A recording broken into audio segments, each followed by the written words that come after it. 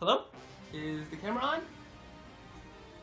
Hey guys! Well, it's been a year since this game has launched, so I guess by now I might as well show my face on YouTube. So as you know, we're only about a week away from the launch of our next pack. So now it's better than ever to do a top 10 of what came out of the previous pack before the next release set. So anyway, Shadow here, and let's get started with the top 10 cards. For my number 1 card, I chose level 2 Roy. So although this card right now is a pretty good support card for purple deck since it does what you need to do in a purple deck with a pretty cheap cost, I think this card is definitely going to be a lot better in the future when Ellawood comes out. Maybe there'll be a better main character you can use that's not Roy, so that way this level 2 card can be more useful. But as for right now, most main characters in the purple deck can't really be used, so that's why this card is in our number 10 spot. For our number 9 spot, we got the Apostle herself, Sanaki.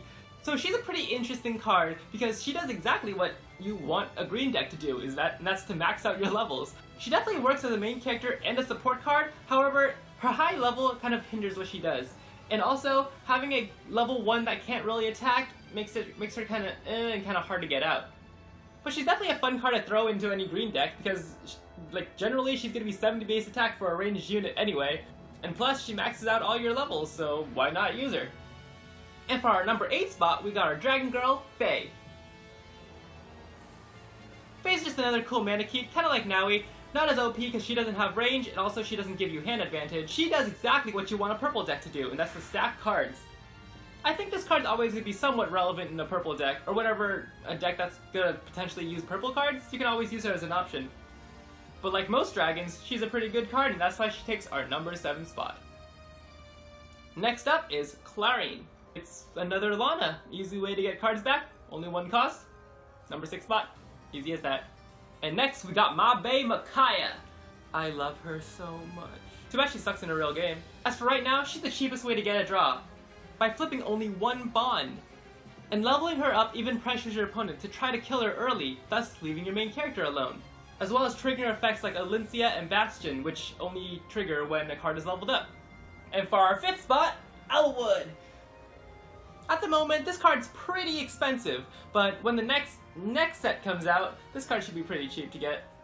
But regardless, this is a pretty good card, and it's a pretty cheap way to help you stack your deck. Unfortunately, it's a neg 1, but with decks that use cards like Marth or something, that neg 1's not going to be such a big deal anyway.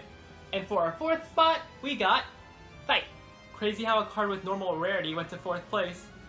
But she's a flyer with 30 support, stacks herself, and also has Flyer's emblem, so pretty much you can move a card and your next attack's pretty much going to go through.